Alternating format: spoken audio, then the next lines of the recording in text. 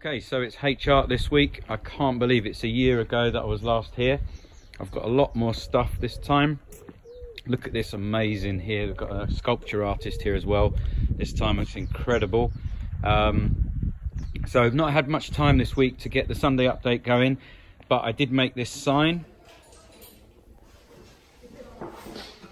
Got the amazing stained glass again. Still want to go on that course. I'm doing a video for my YouTube. My new manor wood sign. So here's a quick video of how I made it, and this is some of the stuff I'm displaying. Some of this you've seen already on my channel, some of it's coming.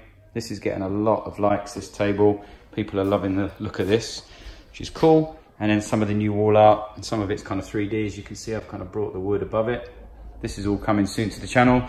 This table's already on the new channel, so if you want to watch that, a little quick 2-minute version of how it's made, this is coming next. Really enjoying this kind of smoked finish. Less polishing on the smoke finish, and gives you that kind of opaque look, but it's really nice.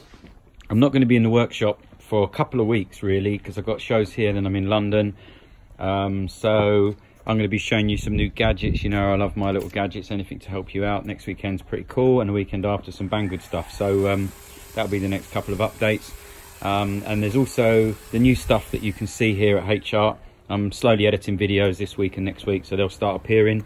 This new table, that's already on my new channel, and this coffee table, that's coming on the channel next, the new channel, so go and check that out. I'll put a link in the description. Check out the welds and the curves on these legs. We've done like an aging effect on them. You'll see it in the video.